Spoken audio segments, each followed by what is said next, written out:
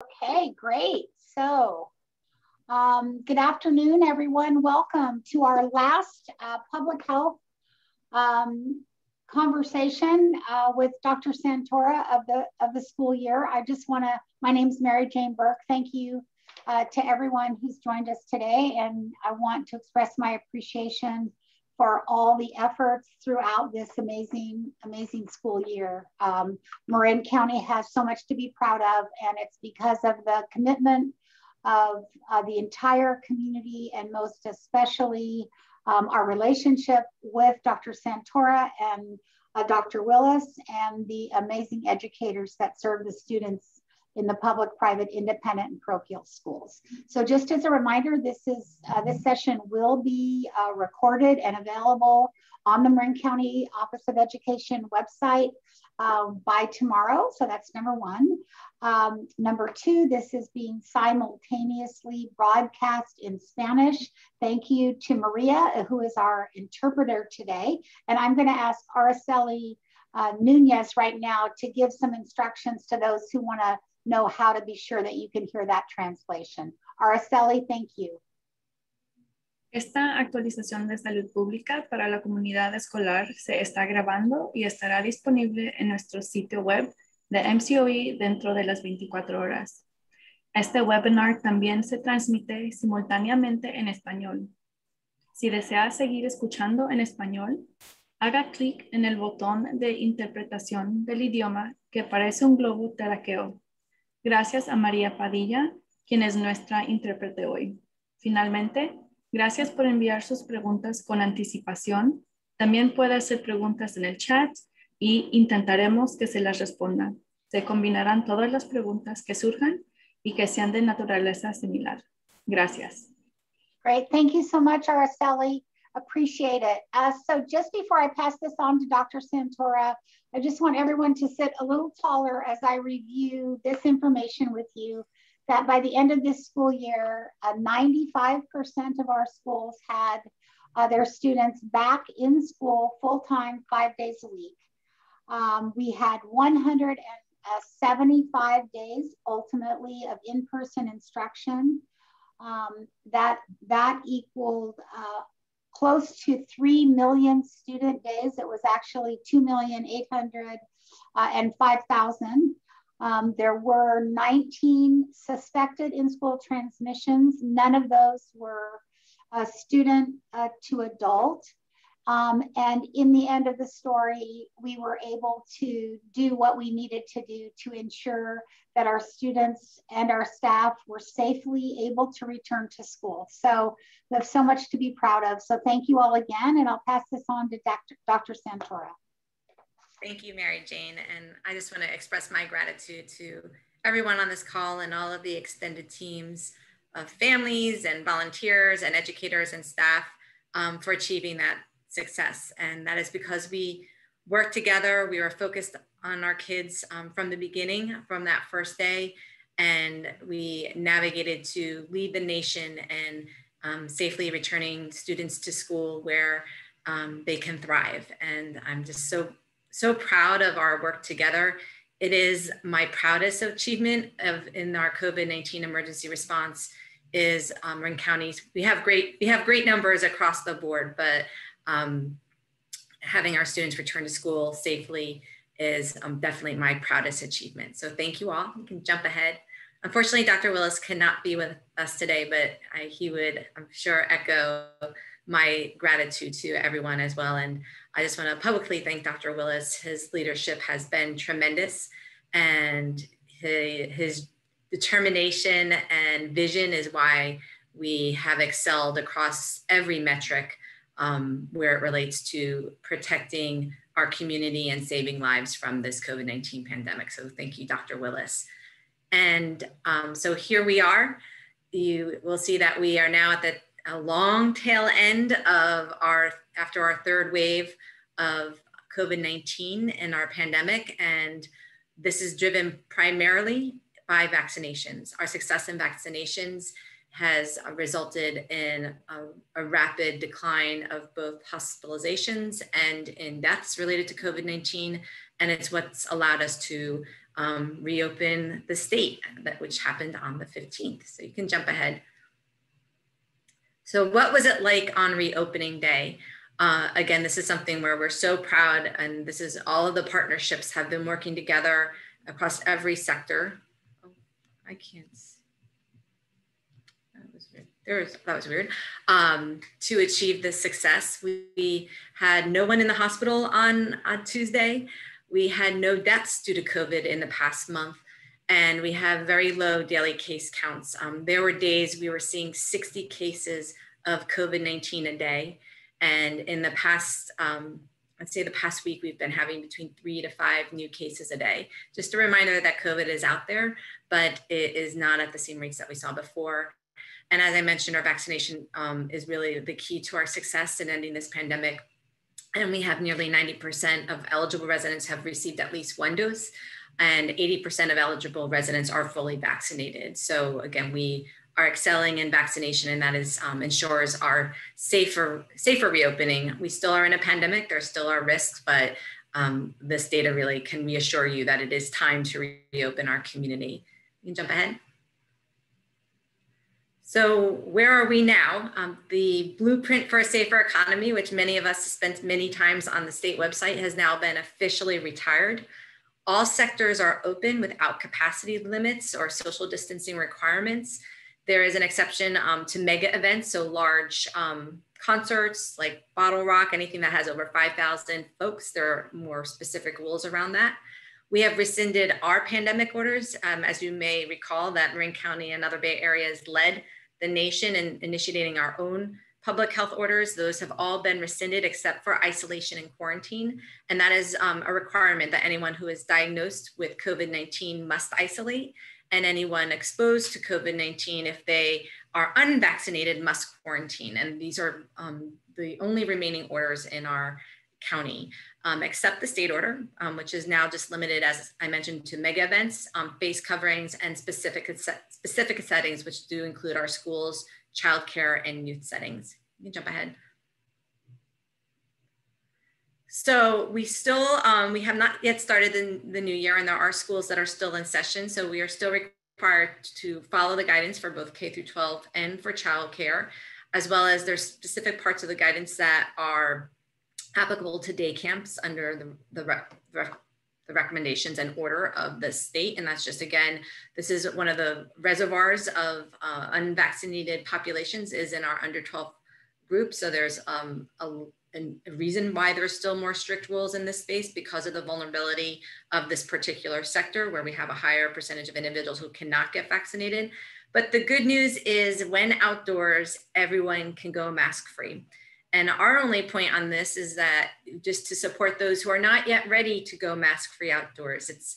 We've all gotten used to wearing masks in all settings, both indoors and outdoors. And so some people are already ready to burn every mask they have, and some people still aren't ready even to take their mask off when they're outdoors. So just support everyone in their choice, but your kids can be outside and playing at camp outside without a mask. So that is good news for all of us today.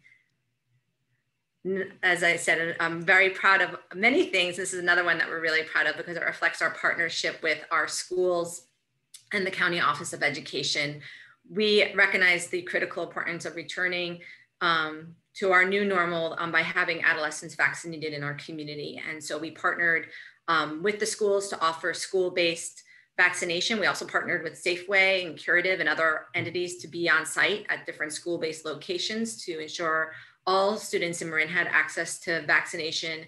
And what you can see again is that Marin County absolutely led not only the region, but the state in achieving high vaccination rates for the 12 to 17-year-old. And this data is actually a little bit old. It's at 73%. We're now over, I think we're at 78% of the 12 to 17-year-olds have received at least 1 dose of vaccination. So again, this just reflects our radical collaboration, as Dr. Willis says, and our partnerships with the schools and staff to make vaccine available. So you can jump ahead. Mary Jane, do you want to jump in on this one, or you want me to start? This essentially provides what happened this school year. I mentioned some of the data points. I want you all to be aware that we will be, as we start next school year, we'll continue to keep this information, up to date. So we'll sort of take a snapshot of this to give us a sense of what happened this year. And so that's the slide, sorry, to the left with the green dots, and then to the right, this is a chart you're very familiar with. As you can see, it's currently in yellow because we're in the yellow tier, and provides information as well. The data that we've collected has been, I think, probably one of the more valuable things that we've done over time, in that we were able to look at that to see how things were going. And, in addition, each and every situation where there was a suspected in-school transmission, our public health partners, along with school partners, actually went through the steps to better understand what did happen so that we are able to reinforce whatever the practices are that may have been not in play, perhaps, that led to the transmission. So we'll continue to do that. So no, other than that, Lisa, I don't have anything else to add. So you will not see this updated during the summer. We will be continuing to monitor if there are cases in summer camps and in the school setting, but this will not be updated. We will post the new dashboard when the new school year starts. So we are excited about that. And many of you did see or hear or read about an outbreak in one of our local schools. And I just wanted to share some information about this and what we learned from this. So we had 27 cases with this particular outbreak. There are two different clusters or groups that we investigated. The index cases were symptomatic unvaccinated persons, some eligible and eligible for vaccine and non-eligible for vaccine groups. So again, this really shows the protection offered by vaccination. There is high levels of social contact. There's multiple sports teams and sleepovers and gatherings, which were a primary driver. It was not the school environment that was a primary driver. We visited the school and were very impressed with all of the measures they had in place to create the safest possible environment. So the school had a lot to be proud of, but this was at the end of the year when things really started reopening. As you drove past schools on the weekends, you saw lots of people engaging in sports and people beginning to gather. And many of us who have kids, school-age children, are having mixed gatherings. There's I have two kids under the age of 12, so they can't be vaccinated. So when we do have gatherings with other households, many are often mixed because the full household cannot be vaccinated primarily due to age. We saw household transmission as another key driver. So it wasn't school-based transmission as the key driver. It was household and close contacts outside of school that were key drivers. And it was primarily to unvaccinated parents and siblings. But it's important to note that there were two breakthrough cases, people that were vaccinated and who did test positive for COVID-19. The good news about all of this is no one was hospitalized. We didn't have any severe illness, which could have been possible for individuals who, if they were not vaccinated.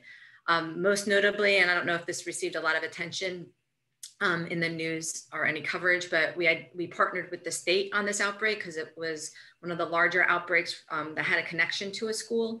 And we identified that we had the Delta variant that was previously known as the India variant, which has a higher level of transmissibility.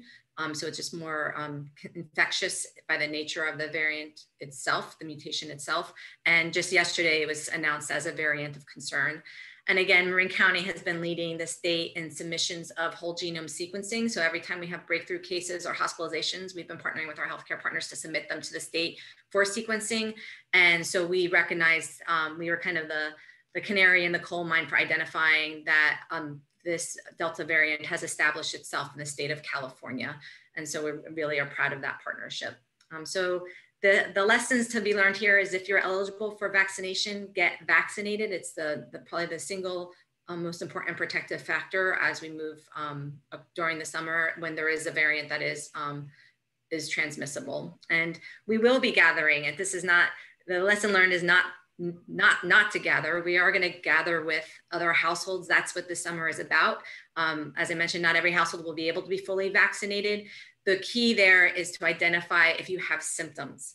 This is the point that I want to end on with this slide before going to the next slide is any symptom you have, especially if you're unvaccinated, if it is a COVID-19 symptom like sore throat, new cough, losing your smell, do not go to work, do not go to school, do not go to camp, do not pass go and get tested. Testing is very readily available. You'll have results within the day, and it's better to stay at home for the day or two while you wait results and not to potentially transmit COVID-19 into an environment like a camp or a summer school. So the key on this is listen to your symptoms and get tested, and don't just attribute a sore throat to sinus infection or allergies. Get tested, especially if you're unvaccinated.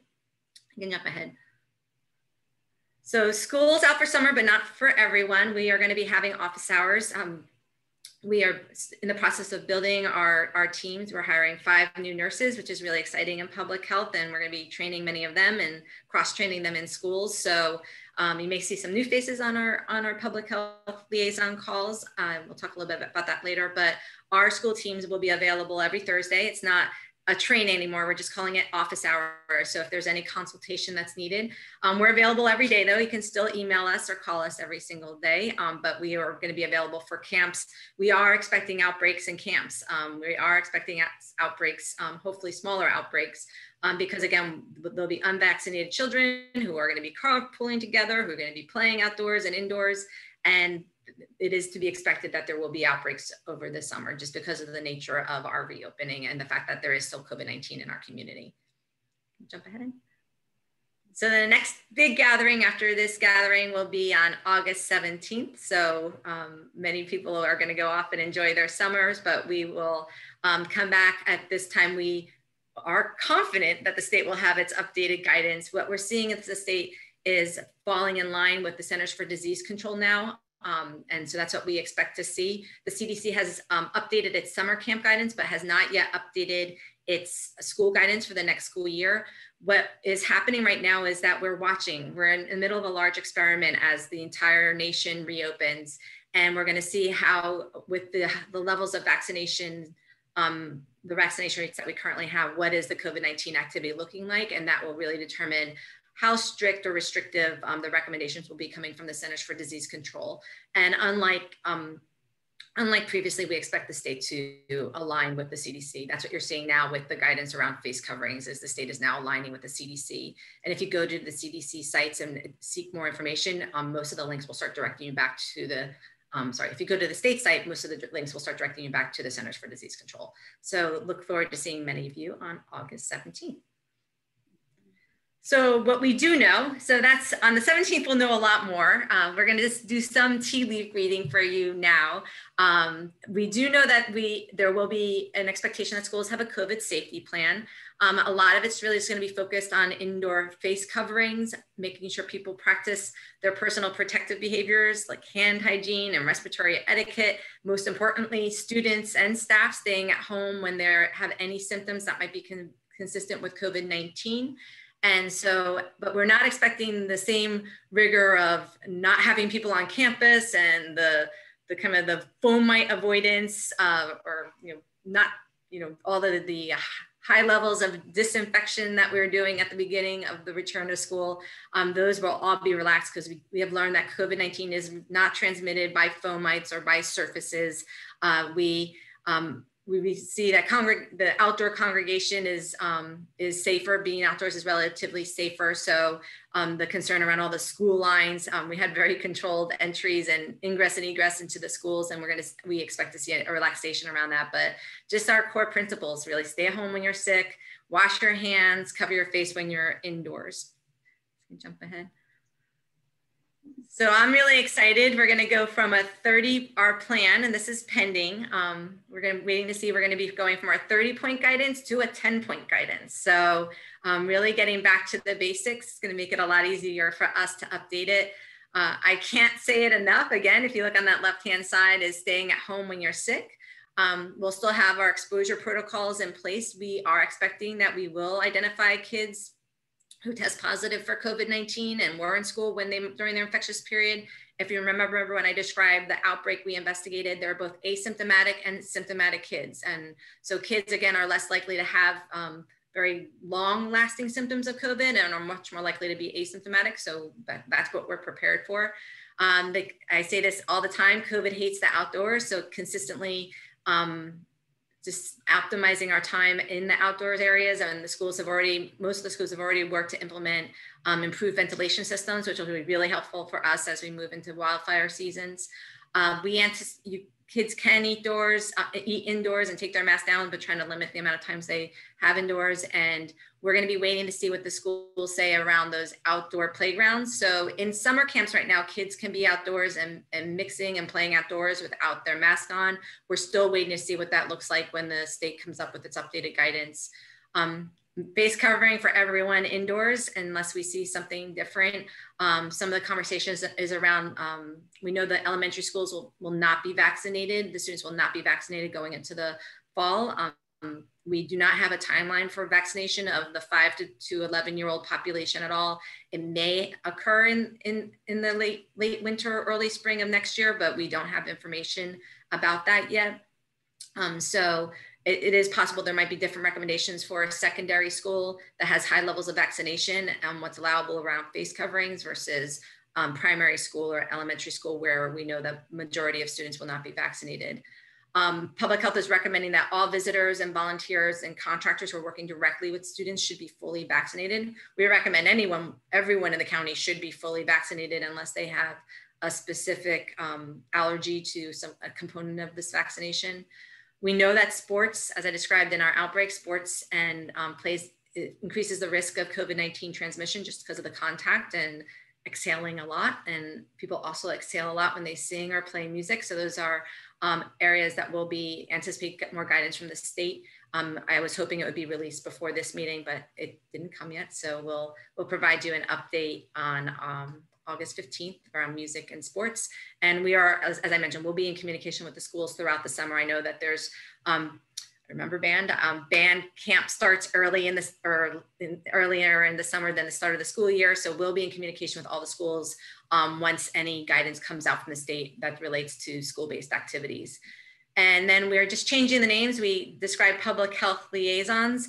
We're now going to call them public health and safety liaisons. This is one of, I think, the silver linings or the lessons learned from the COVID response is really strengthening our relationships with the schools and having staff that are trained to connect with public health and really thinking around all hazards. As I've mentioned wildfires already once, we have other safety issues that are shared between schools and public health. And we see this as an opportunity to maintain that relationship that we developed during the COVID response. Anything you want to add here, Mary Jane? Oh, I think, the main thing is that we're going to know more, but wanted to give you as much information as we had.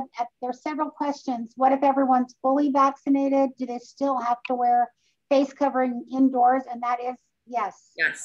A hard yes at this point. So if everybody would just be reminded. And obviously once the message, we have the message, we want it to be as crisp and clear as possible. Lisa, a question came up that we might be able to take right here. Do we see anything changing related to the transportation guidance in terms of capacity of buses? Yes. Okay. So go ahead.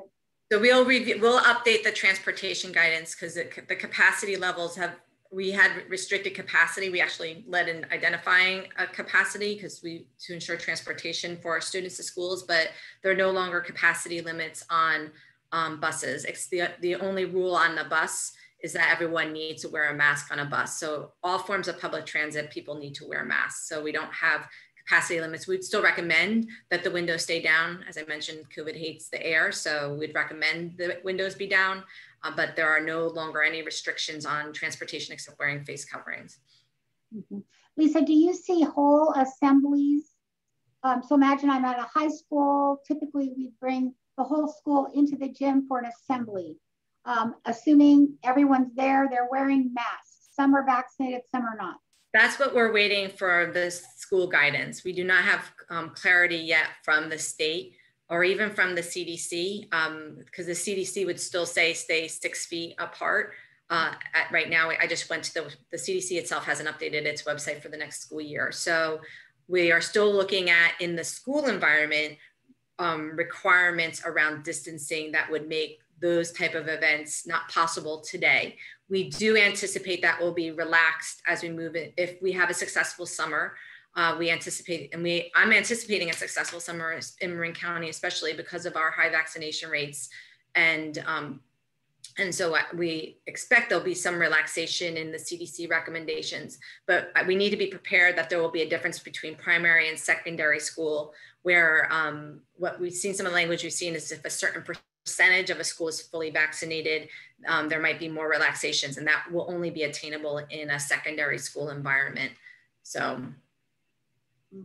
Okay, so several questions are coming in about distancing outside, et cetera. And just to note, meals outside activities, we actually don't have the information yet. And so that will continue to evolve in the next period of time. So we will, keep this sort of up to date. Questions about adults who are fully vaccinated having to wear masks, the answer now in terms of work is a yes, but we're waiting for Cal OSHA.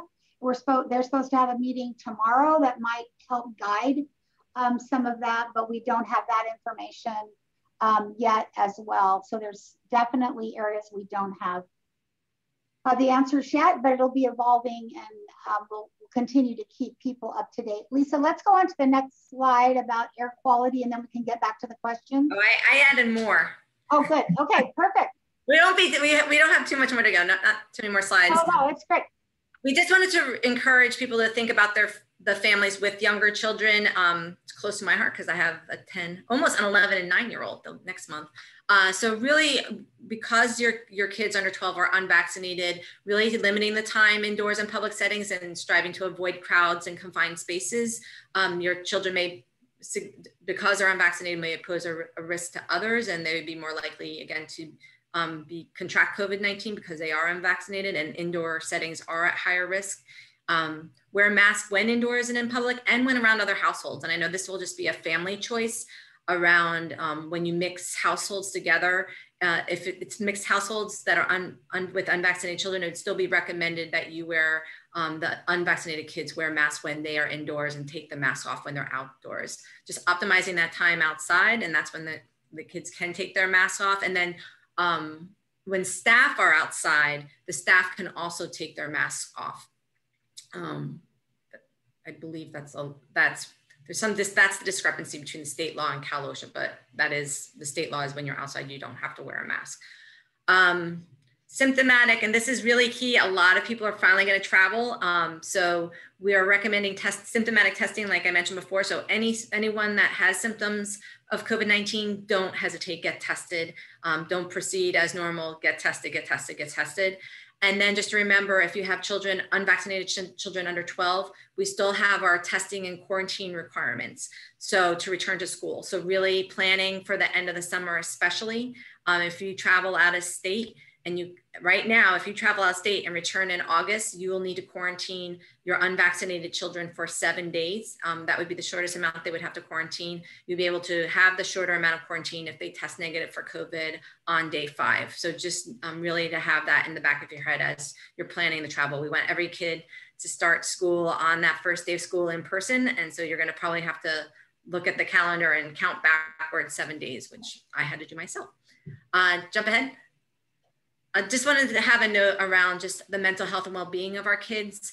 If you think about childhood development, 15 months is a really long time in a child's development. Think of your 15-month-old and how different they were at 3 years old. And that's the case with all children and adolescents. It's a significant time of emotional development, intellectual development. And so what we are seeing now is that everyone was hunkered down in survival mode for 15 months. And now is when people are starting to present with more fear, worry, and anxiety. So just stay in touch with your kids, check in on your kids, talk to your kids. Don't be surprised if they're acting out or having trouble interacting with other kids as they go into a new camp environment and or a new youth activity environment. It might be a little bit awkward, and they're going to need your help to navigate their emotions and navigate building social connections, because it's been an awkward 15 months, and it was awkward for adults, and it can be even more awkward for kids. So just really checking in on your kids. And then Plan trips with your family and build time outdoors with your family. That what's ahead of many of us is like, well, we're going to get back to work as just like normal. And it's again, a critical time just to focus on your family's overall health and well-being. And I just have the number to our access line. The county has an access line if anyone needs any mental health referrals. Of course, talk to your providers if you have any concerns about your child, but the county also does have an access line for families who might need to get connected to resources. And that's Angel Island. I took my kids there to Angel Island. It was an awesome trip. So air quality, you want to launch on the air quality, Mary Jane? And yes, sure. So just as a reminder, one of the things that we are prepared for and have anticipated is in the event that we find ourselves in situations with poor air quality, this information is available on the Rethinking Schools website. The school districts all have this information, as do our private independent parochial partners. But just as a reminder, so that people are aware of what the steps will be. The plan is that schools will be open, right? Regardless of what the air quality is, this will not be a situation that schools will be closed. And so many of our schools, as you know, have air purifiers in place, and we are able to essentially, if there's bad air everywhere, but we've been able to give even more information here related to where the data comes from in terms of air quality, and that we will, and that's airnow.gov, and we're working very closely with Dr. Willis and Dr. Santora in the event, that we do have poor air quality. But we can, I think, anticipate, given what we've seen in the last several years, that this will be data that we'll need to be attentive to, and it provides you what kinds of activities would require us to have our students potentially not be outside, but rather be inside during bad air. Lisa, what would you add to that? Just to piggyback onto that, is if you look at the purple tier, is that we will be recommending that children and students do not spend time outdoors when we are in the purple level. And we know that that is when kids are outdoors, that's when they can kind of get the wiggles out, or just, kind of decompress after sitting in a classroom all day. So what we'll be looking at, and it'll depend on the rates of COVID-19, is what would be allowable indoors. Based on if there's low prevalence of the disease, we might, encourage, aerobic activity, wearing masks indoors, just because we know there's low prevalence of COVID-19, and just making sure that kids have some physical activity as they're navigating a school day where they're not allowed to go outdoors and they're inside all day. So it really will be based on both the vaccination rates and the prevalence of COVID-19, what recommendations we would make to support students staying indoors all day at school when we're experiencing poor air quality. So it'll just be more to follow, and we would convene a meeting with our school leadership based on a purple day, just to provide that information based on the COVID-19 activity that's currently ongoing in the community at that time. Hopefully not much, because hopefully we've continued to vaccinate more individuals across the county, and we'll have very low rates of COVID-19 is my hope. That's it. Okay. One more thing. I had one more slide from me. Okay, got it. So it's a few of us in the county got to experience our first couple of power outages. I had 2 power outages a week and a half ago. So this is really a reminder, as we talk about poor air quality, to dare to prepare. Go to our amazing website, readymarin.org, has tons of resources. Your kids have grown. You may have grown 19 pounds from COVID too. So check your evacuation backpacks, make sure your clothes fit and you have all the batteries still work and the water's not very old. Review your family communication plan with your children. They might have phones themselves because they've grown up and got a cell phone. Make sure that everyone knows where to meet and gather and how to communicate in an emergency. And then sign up for our alert systems. And we have the alert systems in Spanish as well, both for Nixle and Alerta Marin. So sign up and get prepared, because 'tis the season. Now I'm done. Okay, Lisa, thank you. All right, I'm going to start with the questions that were asked prior to this session, the questions that came in. So I just want you to clarify one more time, vaccinated teachers, do they have to wear a face covering? Can it be optional? And no. So the answer is indoors, we will all be wearing face coverings based on what we know at this moment. Yes, and that may change tomorrow. We are waiting to see what Cal OSHA and the governor says. So all employees who work in California are following November 2020 rules where it comes to face coverings indoors, and outdoors they are allowed, they do not need to wear their face covering. Great. Okay, well, parents need to be vaccinated to attend events on campus in the fall. No, they do not need to be vaccinated to attend events. Our recommendation is around parents who are volunteers on campus. Anyone that has direct contact with students should be vaccinated. It's not an order. Vaccination is voluntary, but to have close contact and to engage with our students, public health is recommending they be vaccinated. County employees though are not required to be vaccinated. It's voluntary. It's for the non-essential visitors to the campus who work with kids it's recommended that they should be vaccinated. So Lisa, let's just follow on that. Let's assume an employee of a school district or a nursing home, let's say, is interacting with vulnerable, medically fragile people and is unwilling as opposed to unable to be vaccinated. How is it that you can imagine we'll be resolving things like that? Will there be a testing cadence we'd be looking at? Yes, so we would anticipate, and this is something we'll be working on with the state over the summer and piloting in the schools that are in session, is a testing cadence where it is possible that there could be a week for unvaccinated individuals who work with vulnerable populations. There could be a weekly testing cadence. Testing once a month is not a strategy to identify cases among an unvaccinated population. As I mentioned, people can be asymptomatic or symptomatic with COVID-19. So the testing cadences that are the minimal testing cadence is often a weekly testing cadence. And that's what we'll be exploring this summer as we partner with the state at looking at testing strategies. We're not looking at universal testing. It would be for select populations like unvaccinated individuals and also having readiness to test schools when there is a potential outbreak like I described earlier. Mm-hmm. So do you see a time when the state will require vaccinations of adults or students? No. Okay. I don't see the state requiring that. I see employers requiring vaccination. We already saw it in a hospital in Texas. I forget what circuit of the court upheld vaccination, that they could require vaccination of their staff to be employees of these vulnerable locations. So I see employers being allowed to require vaccination.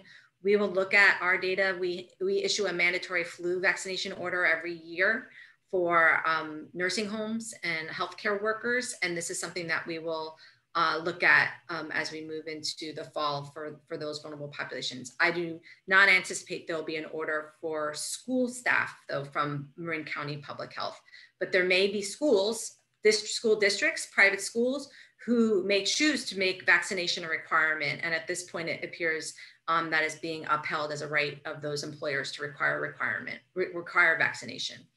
Okay. But I do not see a state order or a county order for schools. Mm-hmm. So Lisa, to clarify, so right now, are there any distancing requirements that are in play either in school, for example, 6 foot distance between desks, etc.? The 3 foot distancing between desks is still a requirement. So that has not changed yet. And that's what we'll be waiting to see from the updates that come from both the Centers for Disease Control and from the state. So what we're anticipating is the CDC will make their update to their school guidance. I don't know when that's coming. And then CDPH will then review those updates and determine if they just want to refer to Centers for Disease Control guidance or if they want to provide more specific or strict guidance for the state. So that's, but at this time, desks still need to be 3 feet apart in the school setting.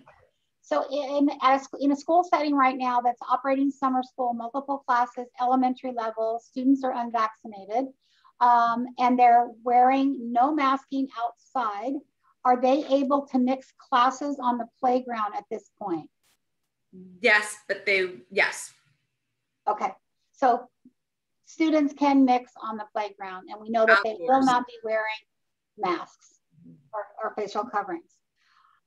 Okay, you need to know who's out on the playground, because if someone does test, the more mixing that happens, the more work will happen when someone tests positive. And the more, that's because a playground's a great example where we wouldn't, unless you can affirm that everyone has stayed 6 feet apart, since kids are unmasked on a playground. And it's very doubtful that any school could affirm that 100% kids were 6 feet apart and there's never any close contact. We would have to treat that whole group as an exposed group and then quarantine them if there's a positive.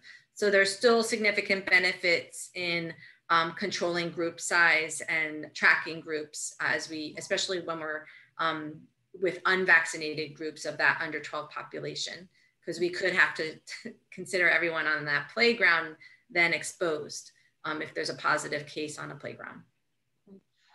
Lisa, here's a question. Isn't herd immunity already met in Marin County? Well, no, because we're still having cases. So they've said 75. So theoretically, once you've hit the 75%, you've achieved protection, herd immunity. That doesn't mean everyone is immune and COVID-19 can't be transmitted. The first slide I showed you, it shows evidence of community immunity. We don't have any hospitalizations. We're having significantly lower case rates of the disease, which all suggests that we have a level of community immunity or herd immunity. But again, we're still seeing people get infected with COVID-19 every day. And we are, and we're seeing individuals even who are vaccinated. We've had, I think we're over 70 cases of breakthrough cases, people who've been vaccinated who have developed COVID-19. Fortunately, they've not required hospitalizations and not have had severe illness, and that's very reassuring. But herd immunity, again, it's not a force field around our community. We still are in the middle of a pandemic where we have some borders with other countries, but we have to be aware there's constant movement, population movements from populations of significantly lower vaccination rates. The California local health officers just wrote a letter to the governor recommending our supply of vaccine go down to Central America and our neighboring countries to the south, where we have very low vaccination rates in Guatemala and El Salvador, a little bit higher in Mexico. And we still remain vulnerable, especially when, again, just the description of the outbreak and seeing how that Delta variant behaved in Marin County, how we never had an outbreak that big. It's one of our largest, well, we have had an outbreak that big, but that's one of it's our largest in a youth population. Mm-hmm. So. Lisa, the concern about the effect, and I'm going to not pronounce this correctly, but myocarditis, is that the right term? Myocarditis. Okay. So here's the question. There's a concern about that. Can you talk a little bit about that? And then the question is, how can we recommend that children get vaccinated given the concern about myocarditis? Myocarditis. So myocarditis is inflammation of the heart, and the Centers for, we have one to start off first. We have one of the greatest surveillance systems in the world around adverse events as it relates to vaccines. And so we have in Marin County, for example, we have Marin County Public Health has submitted around 50 incident reports to the CDC and FDA around vaccine adverse events. There is no medication, no vaccination that does not come without a risk of adverse events. Unfortunately, most adverse events are extremely rare. So if you just think about the numbers of individuals who've been vaccinated in Marin County, over 200,000. For 200,000 individuals that have been vaccinated, we have reported 50 adverse events. Most of them are self-limited or mild adverse events like not a vasovagal event, but an allergic reaction, a mild allergic reaction. But again, it's any medication, anything foreign that enters in your body comes with risks.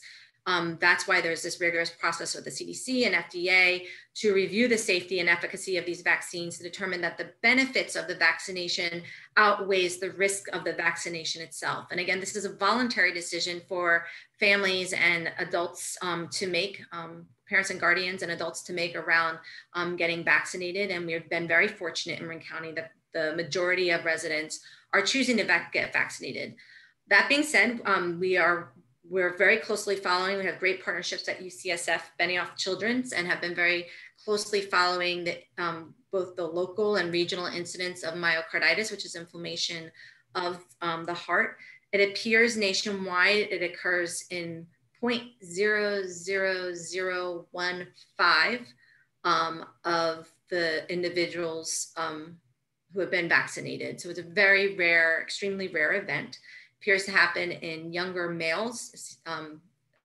So it's a rare event that appears to be happening in younger males, and the CDC will be meeting again to review additional data from these VAERS reports to determine if it's going to affect their recommendation, which I suspect it will not.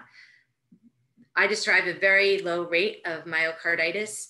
In individuals who are infected with COVID-19, the rate of myocarditis is between 7 to 20% of individuals who are infected with COVID-19. And so the other point is that in the cases of myocarditis have been found, it seemed to be a self-limited, so not lasting long case of myocarditis. And this is not in no way, I'm a mom of a young boy, in no way do I want to discount the fear or worry of a mom who has a child who may have developed vaccine-related myocarditis. What that feels like. I know what it would feel like for myself, but the cases that have been studied appear to be very self-limited, mild cases of myocarditis that is treated basically with anti-inflammatory medication. So not requiring hospitalizations, requiring assessment and evaluation, but not severe disease. And so at this point, the benefits for our total population of adolescents, because we have had increasing cases of hospitalizations of adolescents in the past couple of months due to COVID-19, the benefits at this time continue to outweigh the risk. But again, this is why it's a voluntary vaccination. It is a decision, parents make informed decisions around getting vaccination. And we have encouraged parents who, so we have our mass vaccination strategies where you're ready to go and you get vaccinated. We also encourage parents who need more information to talk, not to get vaccinated at our public health vaccination clinics, but to talk to their healthcare providers first and decide if vaccination is best for their children who are eligible for vaccination. Any information on whether we will be required to get boosters? No. At this point, no. It's another thing we're going to be seeing over the summer, the behaviors of variants and how our immune system holds up. Fortunately, after vaccination, we're seeing immunity last for more than a year in many cases, even though I've described breakthrough cases. And that's where everyone is different. Some people have very strong immune response to a vaccination and it lasts forever. And then some people will remember that they were vaccinated against hepatitis B and they never got the antibodies and had to go through another series of vaccination. Every individual immune system is very different. At this point, the data is not suggesting that the fall will have boosters, and because we've not determined what would be the percent of we call the incremental benefit or addition of more immunity for someone who has been someone after they've received vaccination. So at this point, no, but we always are closely following the science to determine what the public health recommendations will be. And just one more thing is that the variant that I described, the United Kingdom National Health Service did a study on the Pfizer vaccination and the effectiveness against that variant, the Delta variant, and they found that it's 90% effective. So that's why, again, we saw we're seeing kind of very short limited outbreaks because in our community, there are so many people that are vaccinated that it doesn't take long for the virus to just find too many vaccinated people that it can't transmit and keep circulating through our community. Lisa, just to clarify one more time, Does the Cal OSHA information we're waiting for affect adults being able to be outside unmasked at a school? The adult can be unmasked outdoors at school, but needs to be more than 6 feet away from the kids. Okay. Ken, can you help with the questions? I feel like I'm good with the chat. Sure. And we need to stop in five minutes because I have a video to show. So go. Okay, I'm going to bundle a few here. These all have to do with the process for when a student may test positive. Our school is still going to be going through the process of contact tracing, of quarantine the student, if so, how long, or of quarantine cohorts. Absolutely. So this is where we still have our public health and safety liaisons. We still are notified of every positive case at the county. As I've mentioned previously, usually the parents find out if the child is positive before we are. So they are to contact the school. The schools will contact our team, will identify what was the infectious period of the child or the staff who tested positive and determine if they were on campus during their infectious period.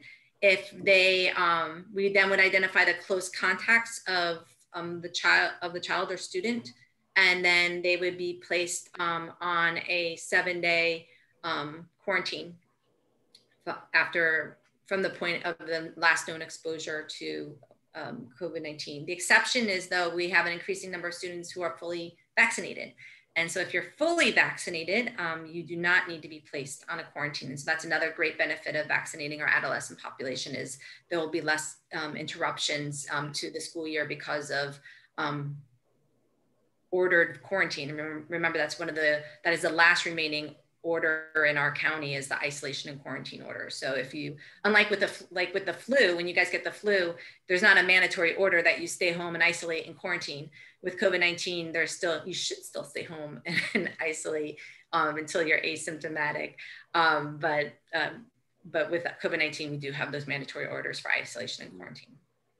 A lot of questions about eating lunch. Can students eat indoors at lunchtime? And regarding outside, is any distancing needed for eating lunch outdoors? If it's a school, so if it's a school environment or a licensed childcare setting, they still need to follow the rules of the distancing rules that are in the state guidance. So those are still in effect. And eating you should attempt, if kids are eating, to have it, if possible, if practicable, our favorite phrase, if practical, maintain a distance of 6 feet.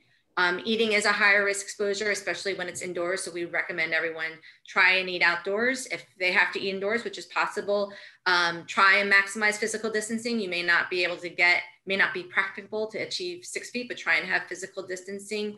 And then try just to limit amount of time that kids are just eating. They shouldn't have a luxurious lingering lunch. They should have a perfunctory 15-minute lunch. And they're pretty good at that anyway. Yeah, they want to get out and play. Regarding mask requirements, has any thought been given at any level to separating K-12 so that the older students, 7th through 12th, for example, that are eligible for vaccinations would not have the same requirements as the younger kids? That's what we're expecting to see from Centers for Disease Control, is a differentiation between primary schools and secondary schools. It's not been done yet. We've seen language where it's identified 70% as that threshold, but it'll be interesting to see, because remember, the schools will still be operating under Cal OSHA requirements too. So that's what we're waiting to see how they align. But I would say it's probable that there'll be a distinction between the masking requirements for secondary school or vaccinated among vaccinated students and non-vaccinated students. So I'm anticipating that. And the reason I'm anticipating that is because that's what we saw in the Centers for Disease Control update on camps, that summer campers who are fully vaccinated do not need to wear their mask indoors. So that's what suggests to me that that's the direction both the state and the CDC will head towards for schools. But I think this is where it's just watchful waiting to watch how this virus behaves in our country. We're all part of a research project to see what happens as states across the nation now have relaxed their restrictions, and travel will be at a peak in the summer. So we'll have a lot more travel and see how the virus behaves. But that's the direction we think they're going. Okay, Lisa, I'm going to give you the last word after we watch this video. So if everybody could take a moment, you'll be able to find this video on the Rethinking Schools website to share with others. And if you could sit back and just enjoy the fact that we're recognizing what a good job you've all done. So to all of you, good job, great job, actually. We're so appreciative. Lisa, for all the partnership, all the steps along this path. Please know how much we appreciate you and Matt being available to us each and every step of the way. There's no way that we would be where we are. So good job to you. And Lisa, you can have the last words. Well, I just want to thank Mary Jane Burke. You're my hero, and the Rethinking Schools team and our public health schools team. Like I said when we started, this is my proudest achievement, is opening schools for our kids. And we led with making sure it was the safest possible environment for teachers and staff, and most importantly, led with our kids and what was best for our kids. And I wanted every kid back in school 5 days a week from the beginning. That was impossible in the beginning.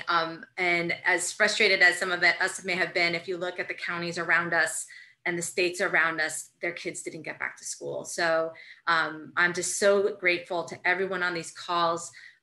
Your engagement in this process and listening is part of our success too. And so you're all my heroes, and we did a good job. Yeah. It's going to be a better job next year because we're going to start in school. Everyone's going to be in school that first day of school if they're not on quarantine after traveling. So, okay. Thank you all. Thanks so much. Happy summer to everyone. Thanks for everything. We appreciate it.